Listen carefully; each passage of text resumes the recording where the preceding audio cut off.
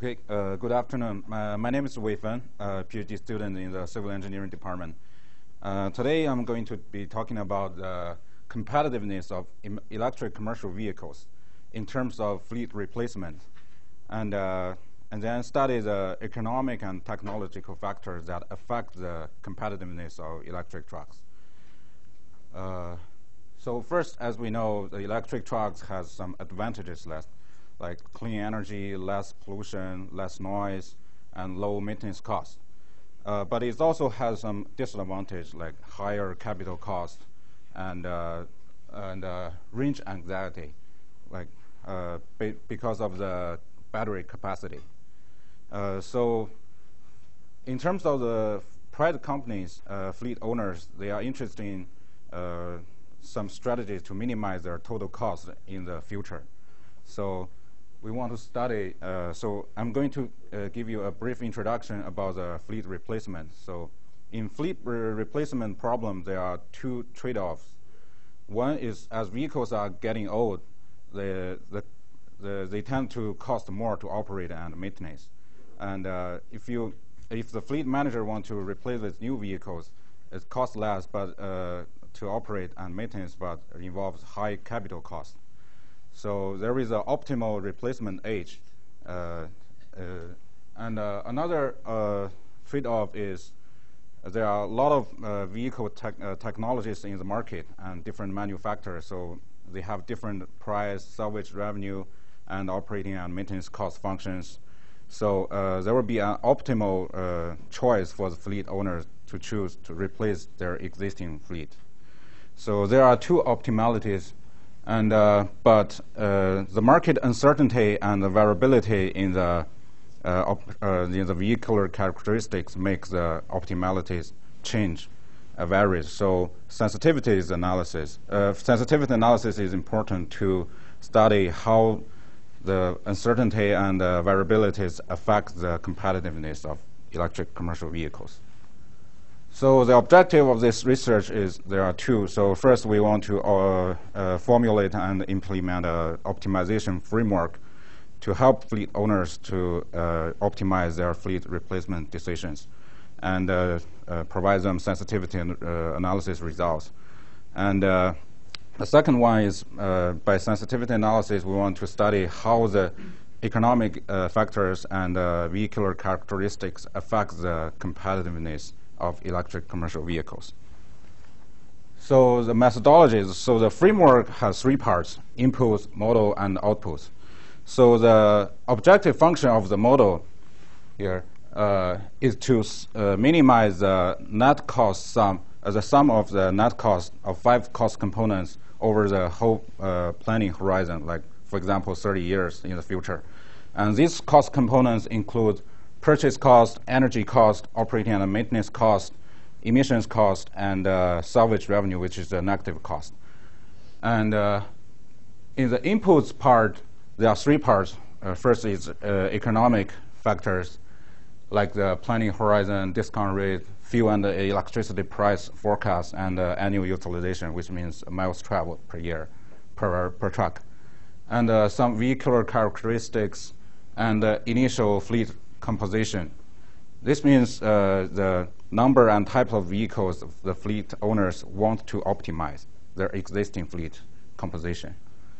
After the fleet owner specify all the input information and store them into the model, and it will run itself and give the results in terms of replacement plan, optimal replacement plan, and some other performance measures like cost breakdown, fuel consumption, greenhouse gas emissions, and vehicle age and penetration, sensitivity plots, and the break-even values that I will talk about later in this presentation.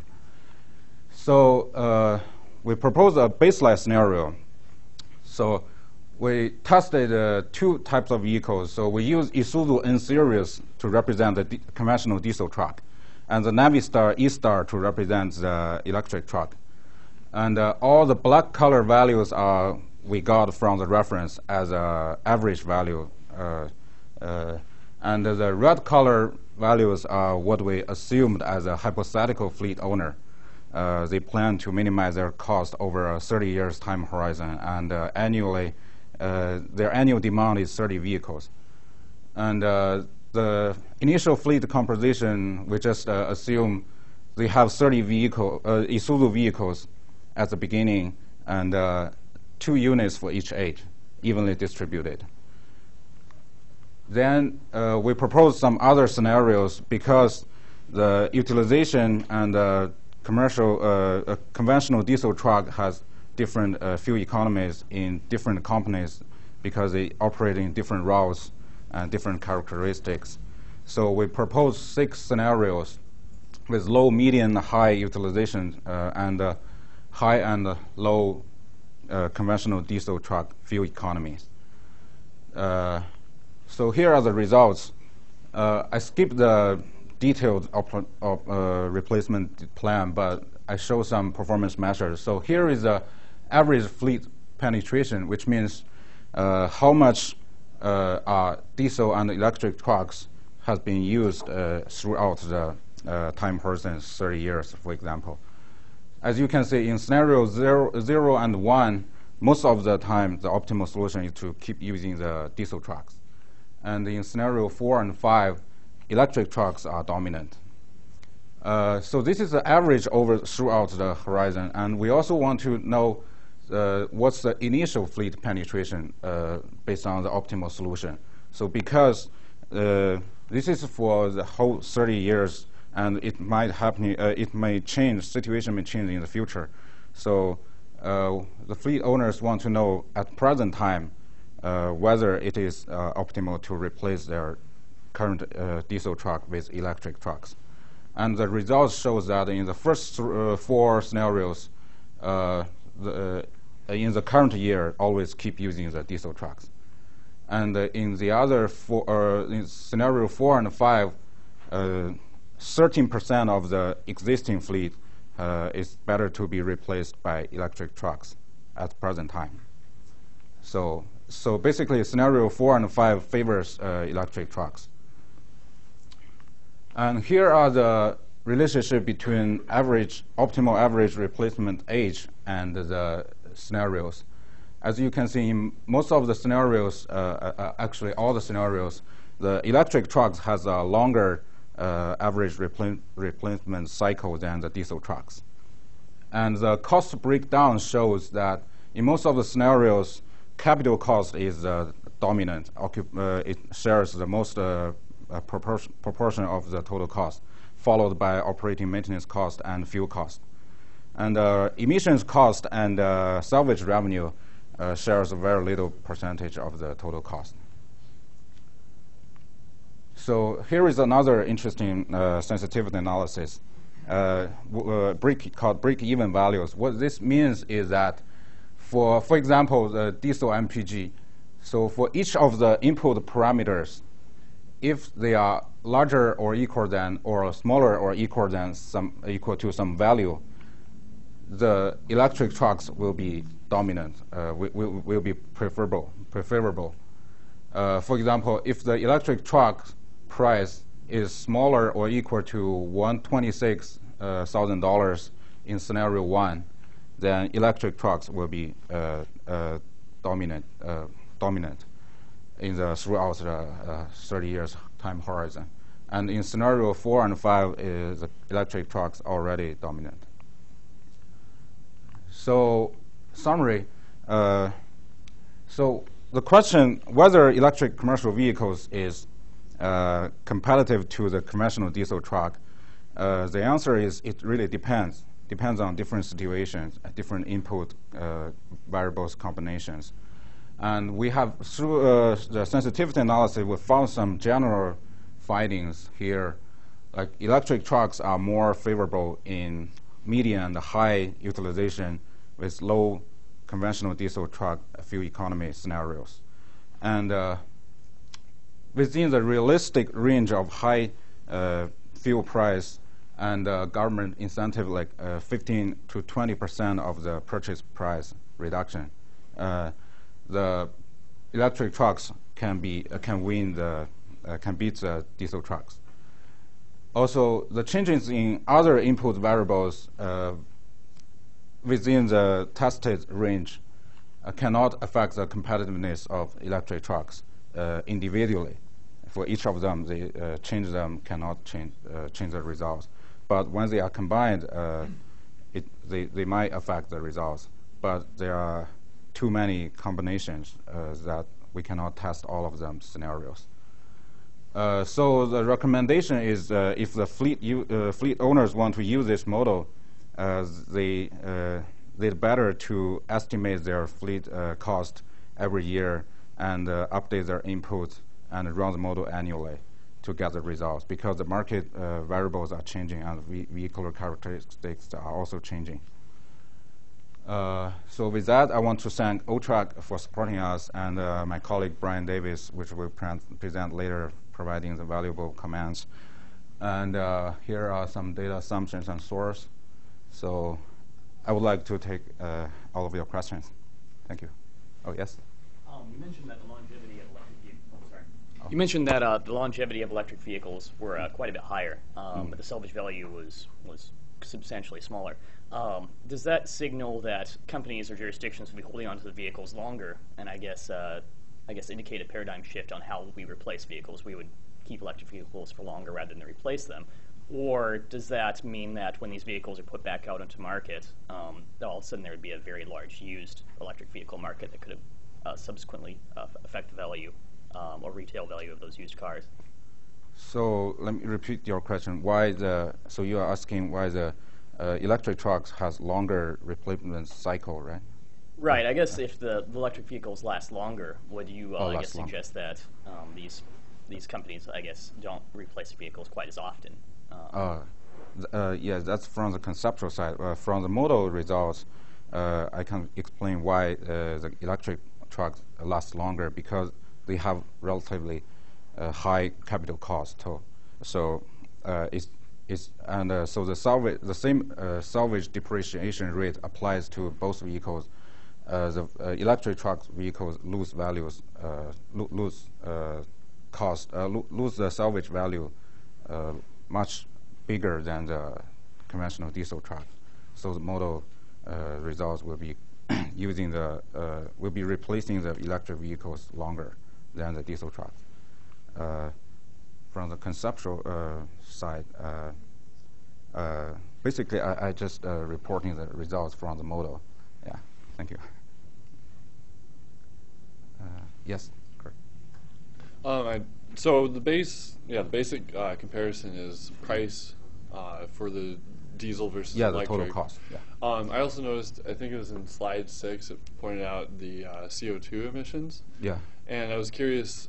One was were the CO2 emissions considered as far as what would be preferable? And the other thing is, I noticed that you assumed that 0 emissions were given off by electric vehicles, but the electricity has got to come from somewhere. Yeah. So that's a great question. I was just curious what how you use that as far as your analysis. Yeah, to run the model, we obtain some input variable to keep it simple, and for the emissions, we only consider the tailpipe emissions. So we assume electric vehicles do not have any emissions. We didn't consider the generation of electricity, that kind of emissions. And so yeah, that's the emissions we have considered in this model. In the future, maybe we can consider the emissions for generating the electricity, and also the vehicle's production emissions, and some other emissions. So as I showed here, the emissions, if we add a penalty cost to it, it really occupies shares a very small proportion of the total cost. So it really doesn't matter if we include those production emissions or not. So, yeah. Okay. Yes. Yeah, please. The microphone. You talked about how some of the barriers or one of the barriers is range anxiety. Did you look at the cost or obstacles to developing the charging infrastructure for these types of fleets? Not in this study, but there are researchers, researchers claim about the range anxiety and the charging operations, how to make establish the charging stations. But I didn't study them in this study, but it's good to look at them in the future research. Yes, thank you for the advice. Yeah. I think. Dr. Filiosi, you can give. So for the electrical car, what I know is up to 40 miles per hour they can operate electrically, but after that they have to operate with like fuel. So what you analyze, is that based on that, or you assume they operate electrically whatever speed they have? These are pure electrical trucks. So not. I think you are mentioning is hybrid trucks. So they can use fuel and electricity. But these vehicles, they can only use electricity. Okay. Yeah. Thank you. I think we're running out of time. So for the sake of completing the, giving enough time to the other speakers, we have to stop it here. Sorry. Brian is going to talk more about electric vehicles, so you can save your question for him, especially if it's very difficult.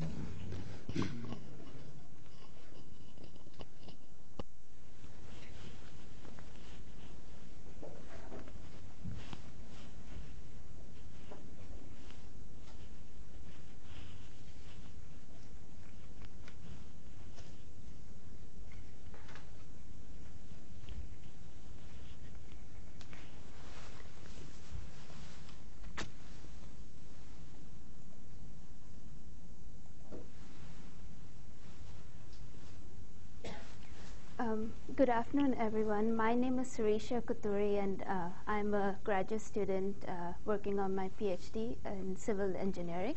And today I'm going to be talking to you about some of the work that we've been doing with the City of Portland to automatically collect multimodal performance measures at signalized intersections. So the objective of our study was to use the existing infrastructure, both in terms of hardware and software, to develop a long-term data collection system which would effectively allow us to monitor bicycle and pedestrian activity. And this has become critically important in the last decade because we have seen tremendous increases in the active modes of transportation, such as biking and walking. However, the data pertaining to these modes is still very sparse. There's a huge gap. And so without good data on usage and demand, we cannot make the case for new improvements. We cannot estimate the benefits of the improvements already made. And we also cannot plan for future facilities. So this is the study area. When we wrote this paper, we were getting bicycle counts from about 3 locations or intersections, and right now we're up to 10, and they're continuously being added. Pedestrian actuations and delay, we are collecting it from 8 intersections on 82nd Avenue. This corridor was primarily chosen because it has high levels of pedestrian activity.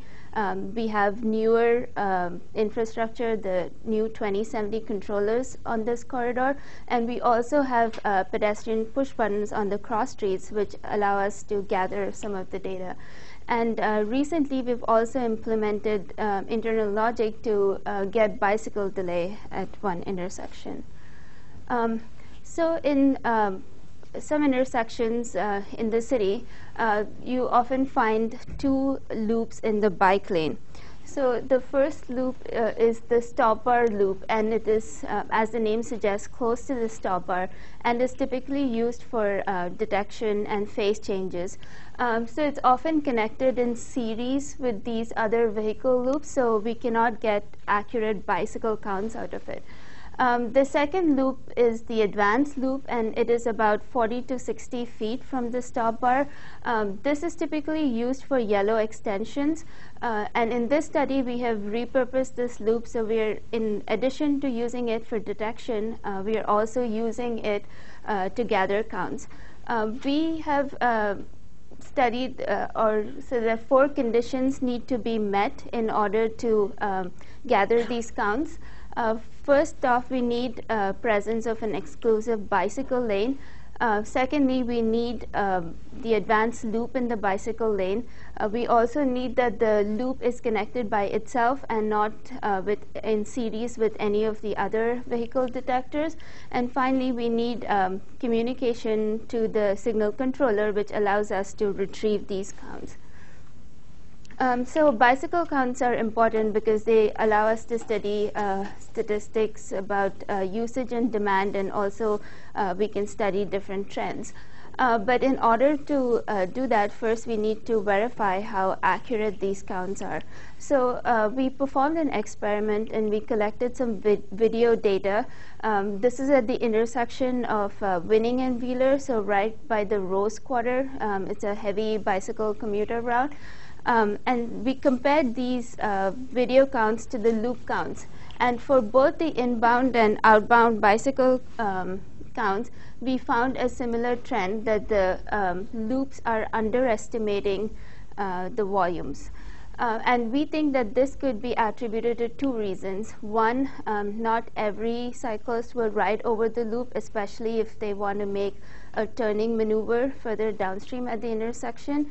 And secondly, it could also be related to the sensitivity setting, which is a parameter that you can change. So if you turn it up, you can potentially detect more bikes, but you can also maybe detect cars. So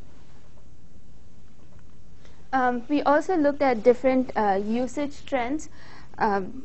These 2 charts here show the inbound and outbound bicycle counts. The lines in red are the counts we obtained during summer and spring months, so warm months in the year. And the blue lines are those that are obtained in the winter and fall. So we see an expected trend. Ridership is much higher in the warmer months. The magnitudes range from 60% in the inbound direction to 76% difference in the outbound direction. And we also see that this location has more riders going in the outbound direction. So maybe they're Williams is close by, North Williams, so I think they're connecting to that. Moving on to the pedestrian side, for demand, there are a number of models that have been developed looking at land use and socioeconomic characteristics. Other researchers have also looked at phase actuations as a proxy for demand. Delay is important characteristic because typically used in level of service calculations to assess how well the system is doing. It also that higher values are important because these can lead to non-compliance, which in turn can have negative safety implications. The highway capacity manual also gives us an equation to estimate delay, but other research has shown that this delay is not very accurate when compared to the actual or true delay. And then we asked, why do we need to model when we can measure it? So along major arterial corridors such as Powell Boulevard or 82nd Avenue, the city implements both vehicle and pedestrian recall on the mainline phases. So for example, this is the intersection of 82nd and Tillamook. And so phases 2 and 6, which represent the south and northbound movements on 82nd Avenue, will come up every cycle, irrespective of demand. So in this study, we are collecting delay only for those phases that are not on recall. So for phases 4 and 8, so the PED phases are crossing 82nd Avenue. So it's the north and south crosswalks on 82nd Avenue. We are using the existing hardware, as I mentioned earlier, the 2070 controllers, the pedestrian push buttons, And we also use Voyage, which is the signal controller software, and we program internal logic commands to collect this delay. And we've come up with two new methods to collect this delay. The first one is called transit priority logging. So one of the advanced features in Voyage software is the ability to record an event every time a bus requests transit priority. So we are using this feature, and we fake a pedestrian call as a transit priority call. So we essentially record the time when the pedestrian pushes the push button and the time when the walk is served. And so the difference between these two times gives us delay. In the second method, the volume bin logging, we make use of timers in the internal logic, and we classify the delay into different bins. The number is, again, user-defined. We've defined 3 bins in this study, 0 to 20, 20 to 40, and greater than 40. And the number of bins, again, depends on the number of lines of internal code that's available. So both these methods give us the number of actuations and delay. And studying the actuations gives us an indication of the level of activity, the pedestrian activity at an intersection. So this plot here shows the actuations for one day across various intersections. And we can see that for Division, Flavel, and Holgate, the actuations are significantly higher compared to the other intersections. And we think this could be related to the land use surrounding these intersections. We can also study weekday versus weekend trends. So this plot here is for 82nd and Division, shows the actuations over 1 week. We see that Monday through Thursday, the actuations are very similar, and then they tend to drop off on Friday, Saturday, and Sunday. We can also look at hourly actuations. This is again for 82nd and Division. So phase 4 and 8 are the north and south crosswalks. We see that the pedestrian actuation activity is highest during midday. And so this sort of information can help us maybe refine our signal timing plan. So we can try and give more priority towards pedestrians, possibly during the midday in the non-peak hours when there is lower volume of vehicles. And finally, moving on to delay, we can get average delays from the transit priority logging, and from the volume bins, we get a maximum and a minimum range for delay. And these delays can be used to calculate the level of service at an intersection, and you can also use it for signal retiming. So are we exceeding a certain threshold of delay? If yes, then maybe we should consider retiming. We can also try and change permissive lengths. Permissive length is the time within a cycle during which if a call comes in, the call can get served in the same cycle. So technically, if you increase the permissive length, you can reduce delay. And finally, we can reevaluate our coordination plans. Do we need to stay coordinated 24/7, or can we pull signals out of coordination and thereby give ourselves greater flexibility to reduce pedestrian delay? So finally, in summary, there is a growing need for bike and ped data, both for planning as well as operational purposes. In this study, we have started to gather bicycle counts from existing loop detectors. This is a cost-effective technology, but there are certain considerations.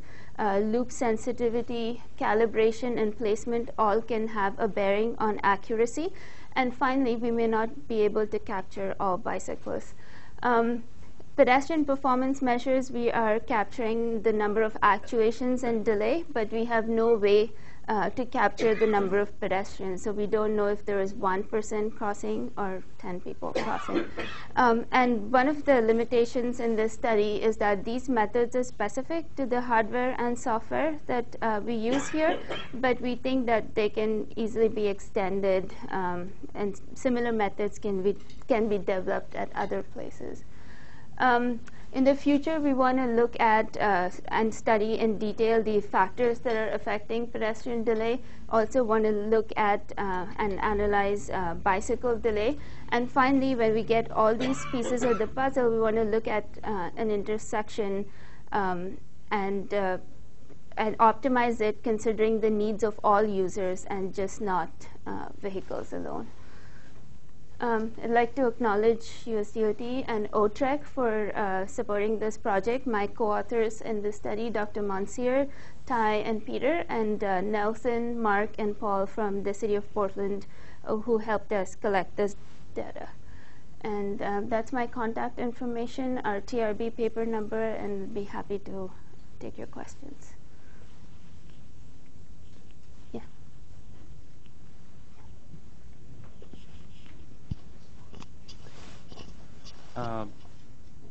My question is, did you consider the match pairs if, for example, a bicycle stopped in the loop? What happened? Because it counts many times, right? Yeah, so that's why we don't use the stop bar loops for getting counts. We want to try and count bicycles when they're in motion. So that's why we take counts from the advanced. Okay, and another question is, what's the effect of rain or even snow and sensitivity of the device? They are embedded in the pavement, so I don't have proof, but I think that it shouldn't affect it. And here it rains almost 9 months a year, and we still get counts. So, yeah. So I don't think that should affect. How about the snow? Yeah, I haven't seen anything that says that there is an effect.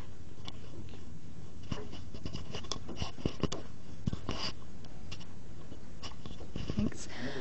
I'm not sure if you covered this in the crosswalks that are on 82nd Avenue, but I was curious whether crosswalk signaling that have countdowns, whether that had any effect on the delay if pedestrians were more likely to try and make a light because there's a pedestrian countdown, or wait longer so there was longer delay when they're at their crossing.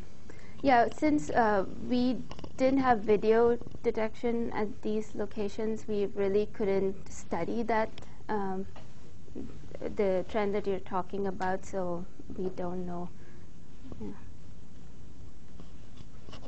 I'm curious about what you have determined about video detection.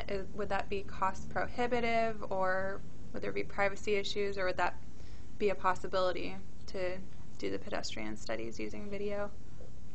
I think there are places that have done video detection, but you need specific algorithms and software and communication set up to do that. So expense would certainly come in there, but here we were just trying to use what we have currently. So, yeah. About the pedestrian light, is there a way to change the settings based on the number of pedestrians who push the button? No. No.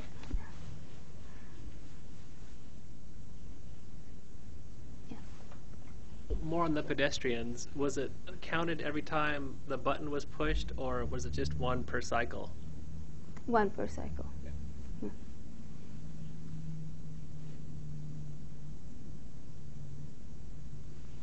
Okay. Thank you.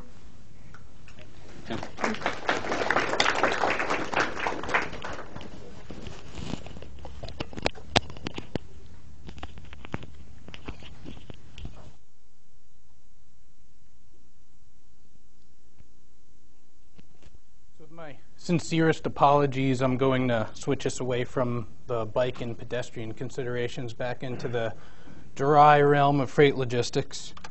There it is. And I'm actually, as Dr. Figliozzi alluded to, going to talk about a fairly similar topic to what Wei presented. The difference being Wei used a vehicle replacement model, which is a lot more of an application, whereas I'm looking at it from more of a theoretical point of view. I want to identify situations where the theoretical fleet manager that Wei modeled will like electric vehicles more. So a quick outline, I'm going to discuss a little bit of background on electric trucks, and then we'll segue into the methodology, which combines three fairly distinct models into one sort of overarching framework. And from there, we can look at several different scenarios and try and identify conditions that have to exist for electric trucks to do well in a brass tacks cost perspective sense. Then I'll present a break-even analysis. We'll look at what fuel prices should be, what inflation should be for the electric truck and the conventional truck to perform equally well over a 10-year time horizon, and finally end with some concluding thoughts. So a little bit of background. Electric vehicles, you've probably seen the commercials. You might have walked down Electric Avenue. The political climate and the economic climate is very conducive to EVs now.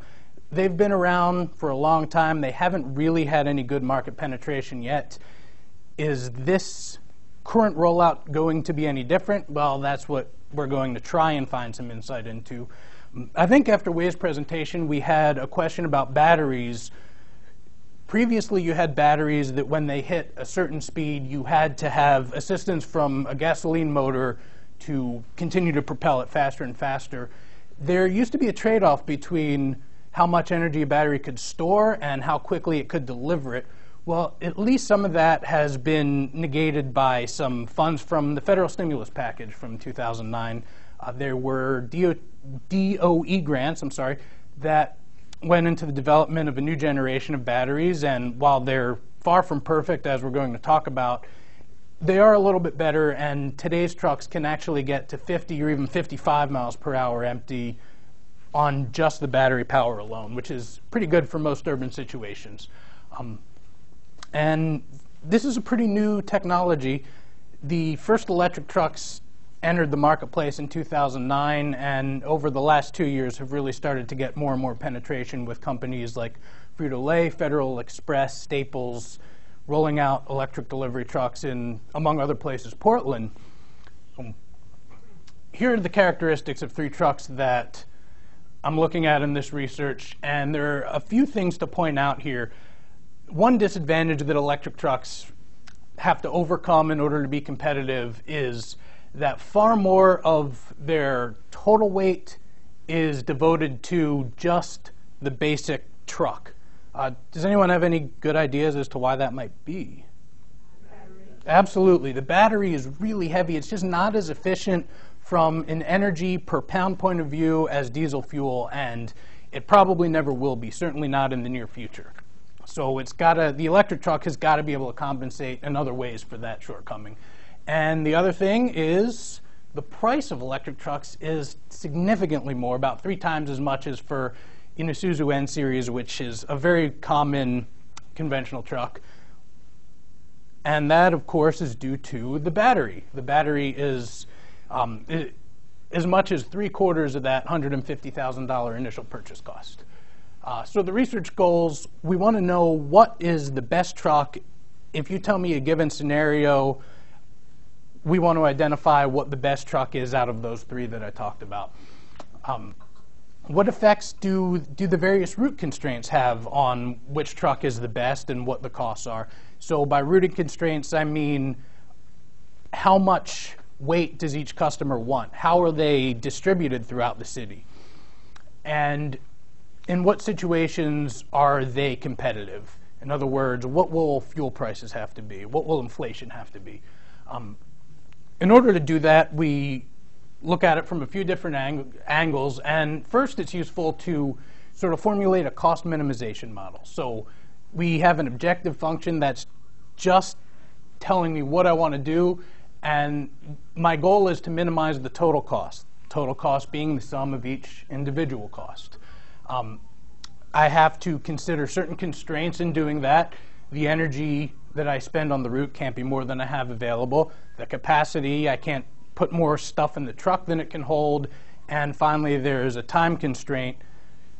Drivers can't drive more than a certain amount of time in a day due to physical limitations, sometimes legal limitations, and that sort of thing.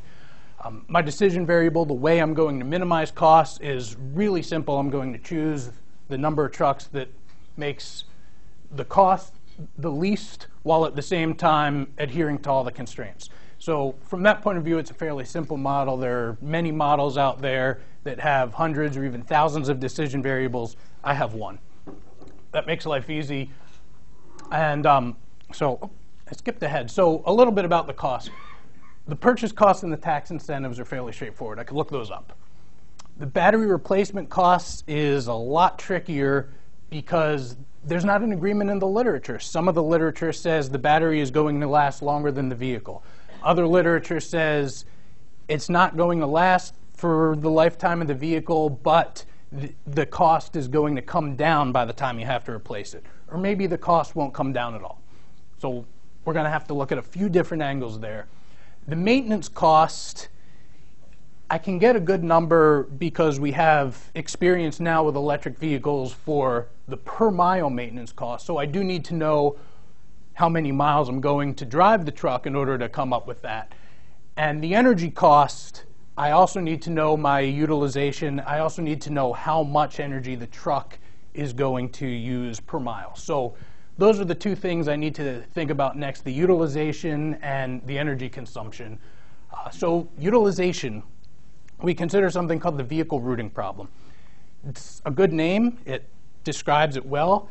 It asks the question, if I have to serve a certain body of customers, what is the best way, what is the distance I have to travel in order to do that? Every time you do a sort of Google Maps search, Google solves a vehicle routing problem for you, essentially. It's a famously difficult problem to solve as the number of customers increases beyond just very small values. So what we do is approximate it by using a function that just states what the distance to be traveled is in terms of the customer density and how they're distributed, how many there are, and it's good for high-level planning approaches. So the energy consumption, there are three ways in which a truck consumes energy. If you think about it, it's fairly simple. They consume energy accelerating. They consume energy overcoming the resistances that they encounter, namely aerodynamic resistance and rolling resistance, the internal friction of the engine, and the way trucks push down and deflate the tires rather than using all their energy to propel forward. And that's described by just basic physics 101 equations.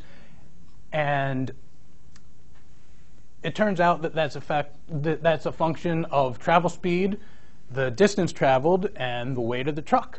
So from the logistics model that I just described, we can come up with good values for these, and we can start to look at some of the scenarios. So we look at 128 different scenarios. The keen power of two minds out there will realize that's 2 to the 7th, and I'd vary 7 different parameters between a low value that makes sense and a high value that makes sense, and come up with these various scenarios. So one example, if I have a sparse customer base that's far from a depot, fairly low demand weight, and fairly high gas prices, in that scenario we have those 3 values for the lifetime cost for each truck. So in that scenario, the Navistar would kind of be declared a winner.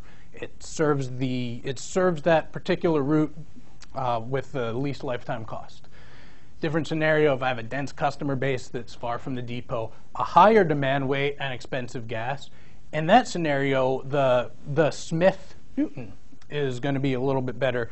And if you remember from the slide where I showed the specifications, the Smith had a higher tare weight, so it uses more energy.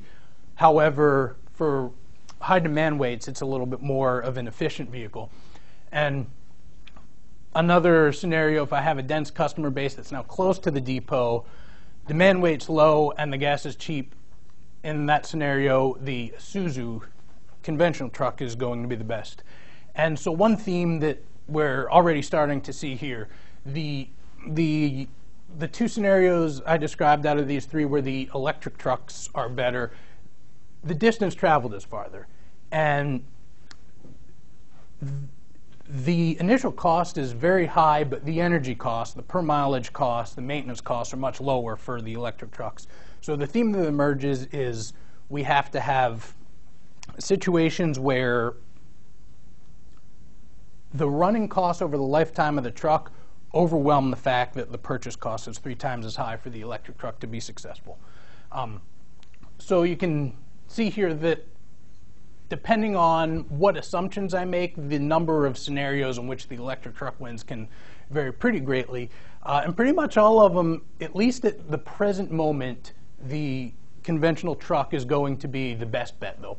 In fact, the best the electric trucks do is win in 37 out of the 128 scenarios, and that's assuming that there's no battery replacement, which is kind of, you can assume that, and you can defend it with literature, but there's also a lot of literature that says that you might need a battery replacement. Another way to attack it is to look at, as I mentioned, what the fuel prices need to be for the electric truck and the conventional truck to have the same lifetime costs.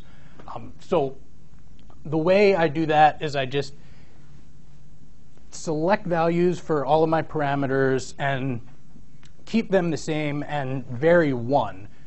And then I have the total e-truck costs equal to the total conventional truck costs.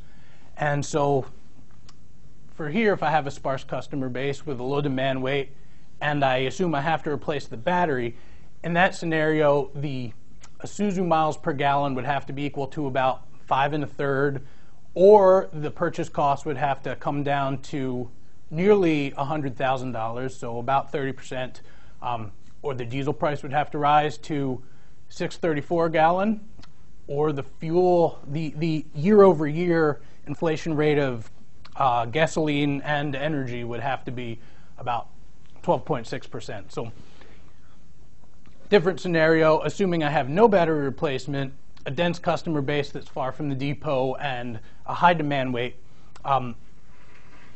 Again, the high demand weights are far more favorable to the Smith, which is higher payload than the Navistar. So you can see that the Navistar numbers there are really unrealistic. It's hard to envision a scenario where a conventional truck only gets 3.5 miles to the gallon, or where diesel prices, barring World War III, rise to $9.32. Whereas with the Smith, not a lot has to happen. They're pretty competitive in that scenario already. So finally, we presented the first model here that looks at the costs of electric vehicles, including a logistics model and an energy consumption model. And we can easily adapt this to, I looked at 3 trucks here, 2 electricals and 1 conventional truck. It's easily adaptable as new technology comes, or if, again, Way's theoretical fleet manager wants to make a decision between, say, an international box truck and a Boulder electric vehicle, which has recently hit the marketplace. And the next step is to determine what the environmental impacts are. That's kind of the fun part about electric vehicles, is they eliminate tailpipe emissions, and wells to wheels, they may or may not reduce emissions significantly. That's the paper I'm working on next. So just to summarize, electric trucks are competitive if the daily distance is high, so you can have some of that cost of the initial purchase recuperated. If customer stops are very frequent, electric trucks don't idle. They don't require any energy to start, so you're saving some energy there. If they're loaded to a high percentage of their capacity, that's a good thing because you're not buying as many trucks. Really having to buy all those extra trucks at 3 times the cost is what hurts an electric vehicle's competitiveness. If grades or anything else exists where the energy expended is increased, again, that theme, the energy that's increased, or the energy that's spent is sort of recuperating slowly over time that investment in the initial purchase cost by running a more efficient vehicle that uses a cheaper form of fuel. And obviously, if the planning horizon is extended beyond the 10 years that we assume in this research, then you have more time for that initial purchase cost to be recuperated and more chance of the electric vehicle winning. So big hugs to the PSU Faculty Enhancement Grant, OTREC, who is, I guess, now like the rich uncle I never had, and the U.S. Department of Transportation for generously paying my tuition this year. So with that, questions? Lots of them. Yes? Did you look at all at the issue of installing the charging equipment? The charging equipment is kind of a neat beast because in order to charge one of these from 0 to full actually takes 8 hours. So the scenario I looked at assumes that a driver comes in the morning, drives his route, and then returns to the depot, charges the truck overnight. Now, there are ways that are emerging kind of slowly over time, and that's why this is a lot of fun, is the technology. Literally every few days I see a new article on a new development. Well, now you have situations where you could charge the thing in 15 or 30 minutes to a very high percentage of its capacity. However, you do that at a huge penalty to the charging efficiency. Charging efficiencies, if you slow charge, are over 80%, and they drop to 10 or 15% if you charge more quickly. So that's sort of one of those topics for future work, and actually Dr. Figliozzi has co-authored a paper with another PSU alumnus, Ryan Conrad, that looks at that and asks the question about how do charging locations influence the range and the cost and that sort of thing? Well, If I don't mind my asking, what is charging efficiency? Charging efficiency is so if I have an 80% charging efficiency and I put 100 kilowatt hours into the battery, or I'm sorry, if I put 80 kilowatt hours into the battery at an 80% efficiency, I'll actually have to pay for 100% or for 100 kilowatt hours from my electric company. So I see. So it has to do with how much the electric company charges you. Well, less that, and how much of the electricity that comes from the power plant actually gets delivered into the battery during the charging process. Okay. Some of it's lost. Okay. Yes, ma'am. I wanted to just know if you considered looking at the options of using natural gas powered vehicles as opposed to just conventional diesel, or if that was. That's that's one of the fascinating things to me. There's a big movement now away from diesel for all of the environmental and political reasons that are fairly obvious, and which one or ones will emerge as the alternative.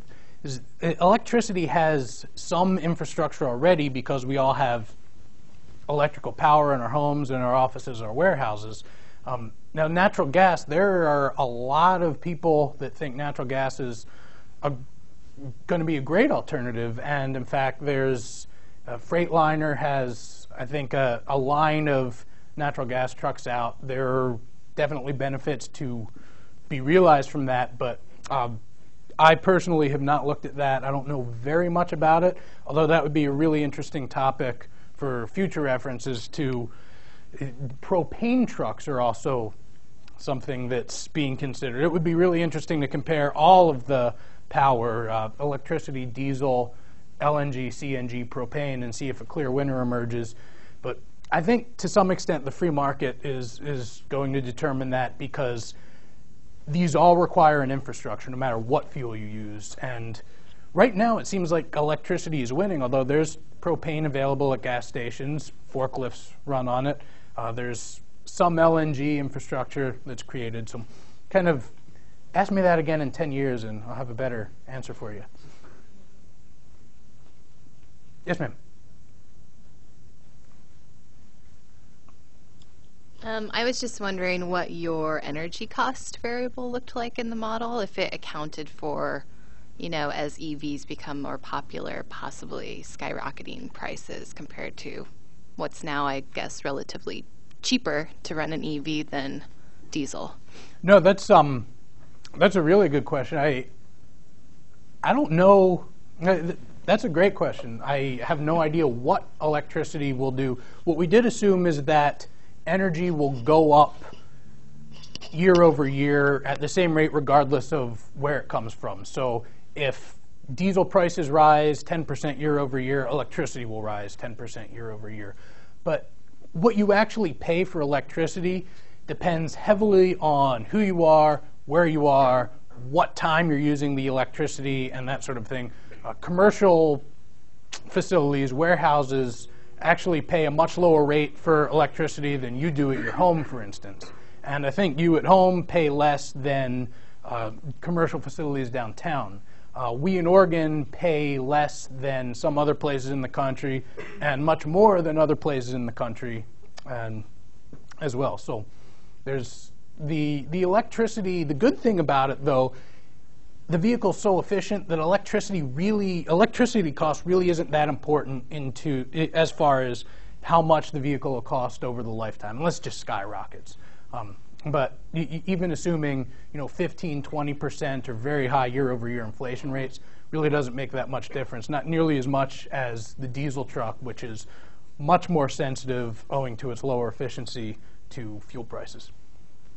Yeah. I was wondering how you could account for really high fluctuations in demand weights throughout a truck's route. Or do you just assume it's always the maximum weight that it would carry?